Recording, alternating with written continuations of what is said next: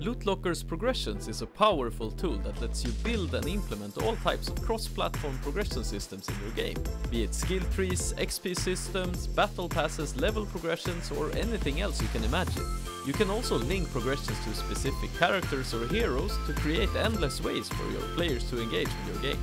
Our progression system is user-friendly, allowing you to design and implement progressions as simple or as complex as you want in just a few steps. To create a regular XP progression system, we just add the progression, register it to our player, and we're good to go.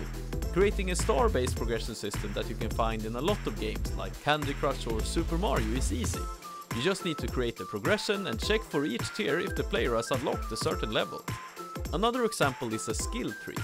With our tools, you can create linear skill trees or even skill trees with branching paths. There is also the possibility of letting the player reset their progression, so they can use it for testing out new interesting builds, as in World of Warcraft for example.